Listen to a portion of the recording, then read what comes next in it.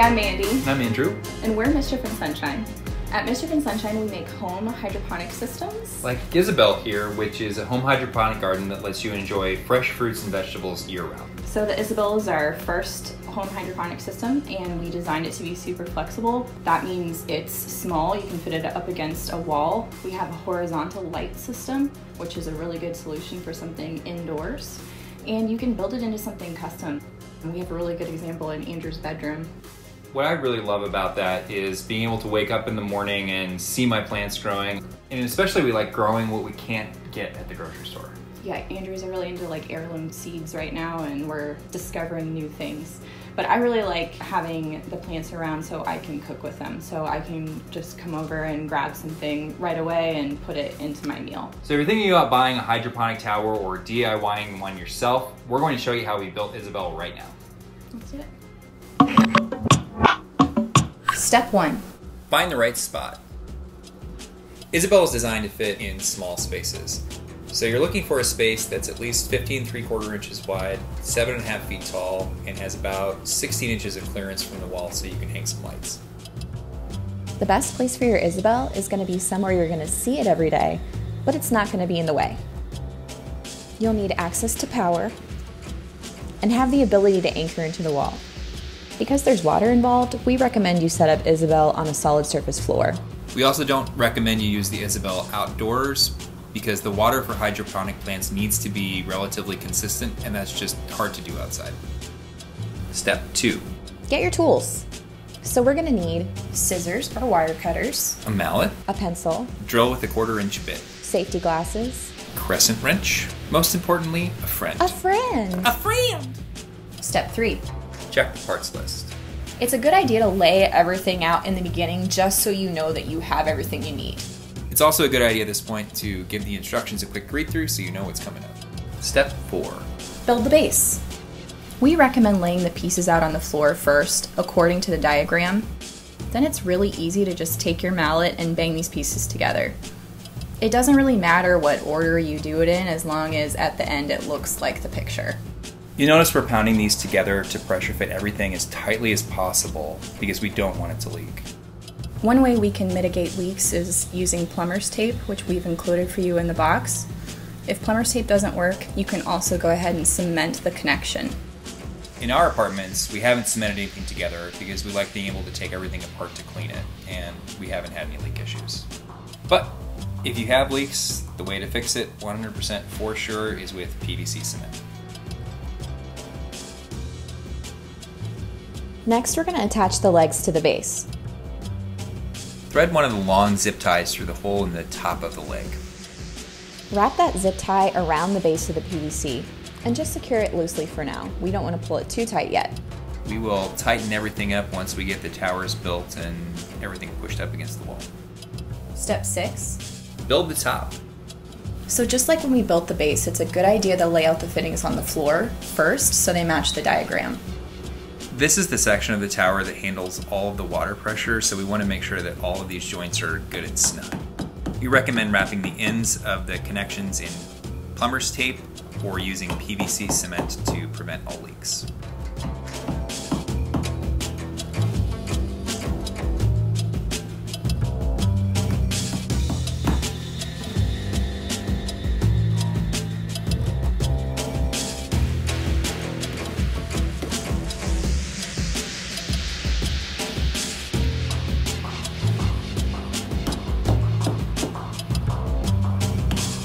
We're going to use some simple zip tie mounts to secure Isabel to the wall. We'll first hold the base up to the wall about where it's going to go, and then make a mark on the top and the bottom of each pipe. After you take the base away from the wall, place an X right in the middle of those 2 marks you made. To secure the zip tie mounts to the wall, we'll first need to make a 1/4 inch hole in the wall with your drill. Then we'll take the little plastic drywall anchor and we'll push it into those holes we just drilled. Next we'll take the zip tie mount, thread the screw first. Sometimes it helps to give it a little spin so it starts. And then we'll screw that into the drywall anchor we just put on the wall.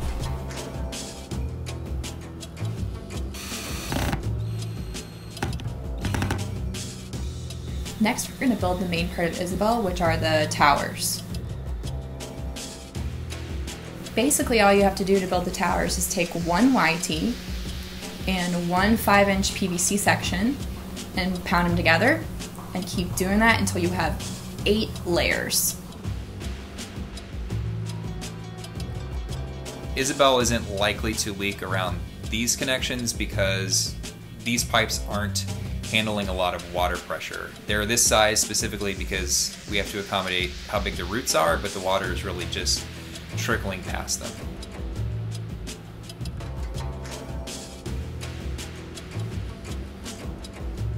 You'll notice that if you're pounding these together vertically, as you get toward the top, the tower might start to bend a little bit because you've got so many connections. We actually just recommend that you lay everything on the ground horizontally once you've got it connected. There should be a section of PVC on the bottom and a YT on the top. Just like we measured for the base zip tie mounts, we have to do the same thing with the towers. So grab your friend and have them hold the base in place while you take just one tower and approximate where it's going to go on the wall. Count up between the 5th and 6th YT and just make a little mark to the left and right of the pipe.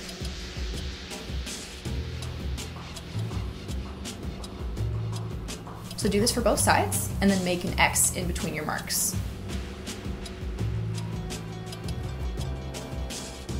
Grab your drill and a 1/4 inch bit, and just like for the bottom, make a small hole at each one of the marks. Then push in your drywall anchor, find the zip tie mount, thread the screw through, and screw it to the wall.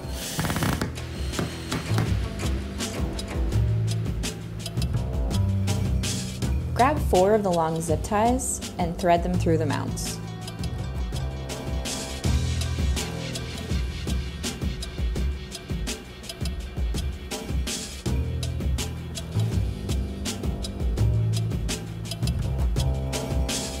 The upper ones should be horizontal to wrap around the PVC towers, and the lower ones should be vertical to wrap around the base.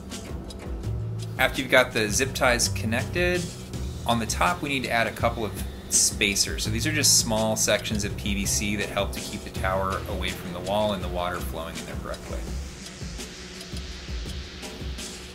Now it's finally time to connect everything. So we're going to attach the top and bottom to the towers and make a big rectangle. What we recommend is do this on the floor. Don't try to do it vertically.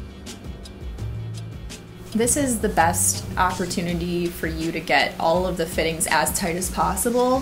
So use a friend or a baseboard to make sure all of those connections are really tight.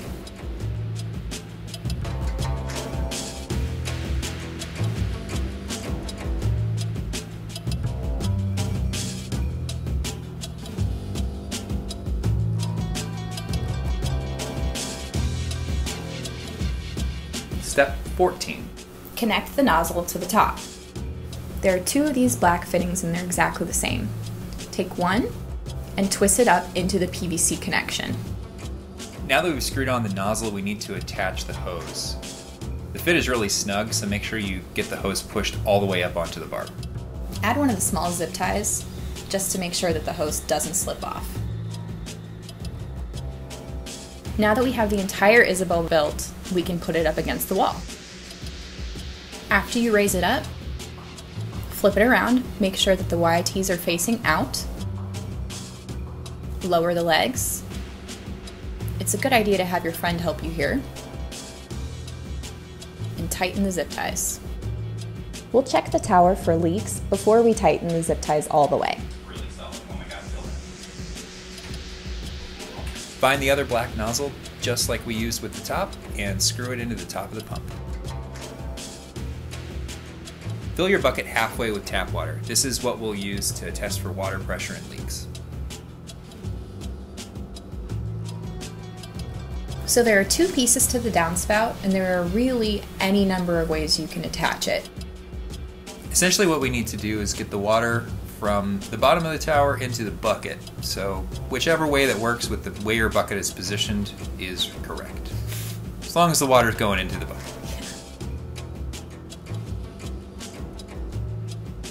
Once you've got your pump in your bucket, go ahead and slide the hose onto the nozzle just like you did with the top and thread the power cord out through the notch in the side of the lid.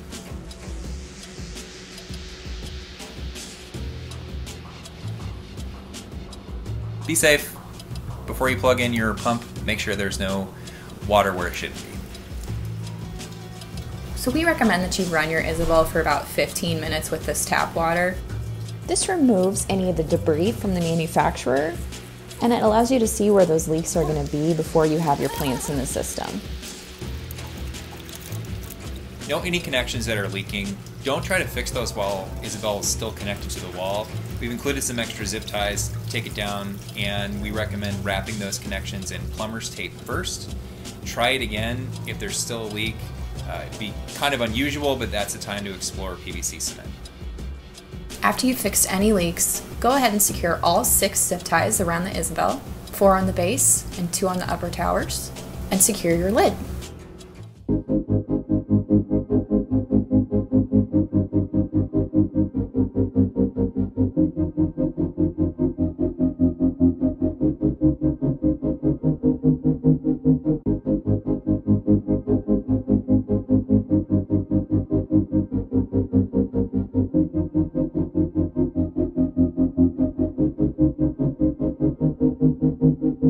So that's the Isabel. Yay, we did it!